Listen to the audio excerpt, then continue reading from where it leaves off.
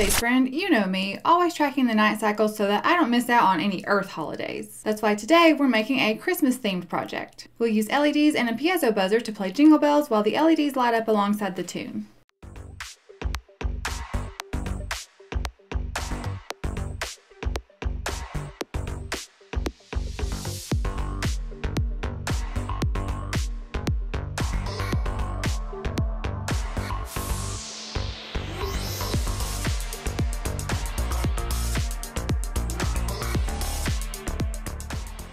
First we set the pin numbers for the red and green LEDs as well as the buzzer. We're setting tempo to 200 and creating arrays for notes and duration. This is how long each of the notes will play for. Then we create a function called play the tone. It has parameters for note and duration. We set another array for note names C through G and an array for tones. These tones are the frequency value for each of the notes. This is the same as previous projects that we've used a buzzer for where we set the frequency in the tone function. Instead, the difference here is that we're just matching the frequency to these musical notes. This for loop is initializing I to 0, and while I is less than the size of the tones array, increase I incrementally by 1. The I in brackets at the beginning of this if statement is referencing where we are in the array during this for loop. So if we've just started the loop, I is going to be at index 0, since I is initialized to 0.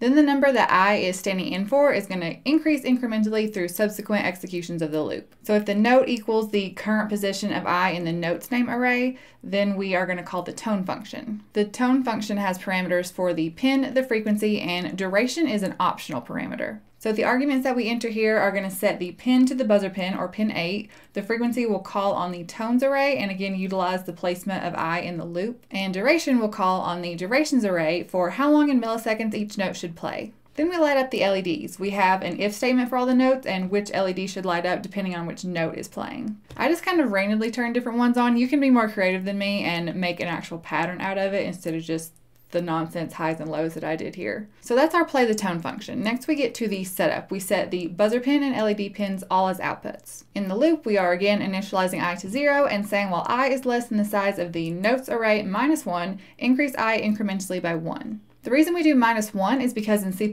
strings are represented by arrays of characters, terminated by a null character. So -1 ensures that the loop only executes up to the valid elements in the notes array, excluding that character that gets added at the end of the notes array. The reason we do that here and not in that first if statement that we used is because the first one was storing integers. So the null terminator character doesn't exist at the end of that array. Then if the current position of I in the notes array equals a blank space, it introduces a delay based on the duration with the line delay duration I times tempo.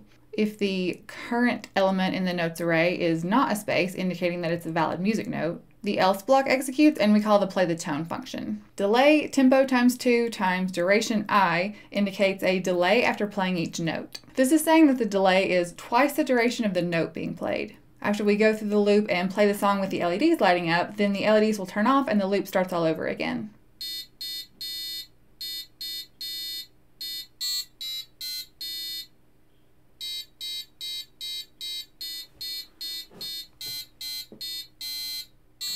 Happy holidays, space friend!